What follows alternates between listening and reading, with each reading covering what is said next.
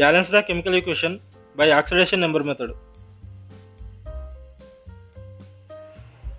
Ethyne plus oxygen gives us carbon dioxide plus water.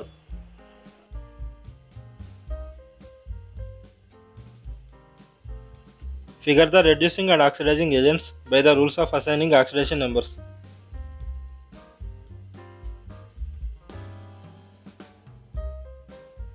In this equation, carbon has charge of -1 and it is changing into +4. So carbon is being oxidized. The oxygen has charge of 0 and it is changing into -2.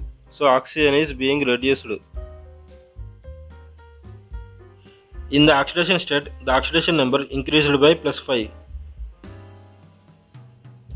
In the reduction state, the oxidation number decreased by -2. In the C2 element, there are 2 carbon atoms present, so total increase in the oxidation number is +10. In the O2 element, there are 2 oxygen atoms present, so total decrease in the oxidation number is -4.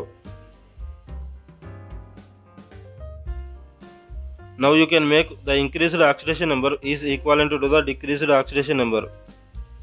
To do this, you can multiply the increased oxidation number by a coefficient of 2 and you can multiply the decreased oxidation number by a coefficient of 5.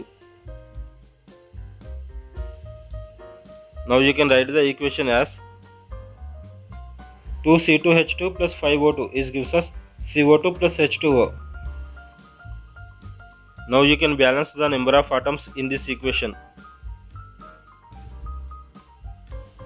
In the reactants side, there are 4 carbon atoms, 4 hydrogen atoms and 10 oxygen atoms present. And the products side, there are 1 carbon atom, 2 hydrogen atoms and 3 oxygen atoms present. The number of atoms are not balanced on both sides. To balance the chemical equation, we need to make use of coefficients. A coefficient is a number that we place in front of a chemical formula. In this equation, we need to balance the carbon atoms first. To do this, we need to put a coefficient of 4 in front of CO2.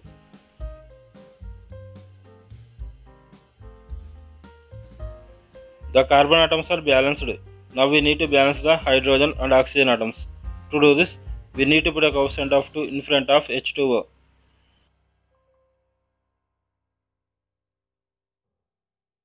The equation is now balanced.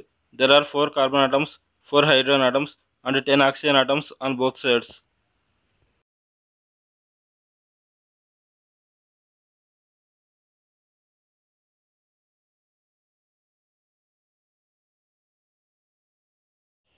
If you like this video, please subscribe my channel and press on the bell icon.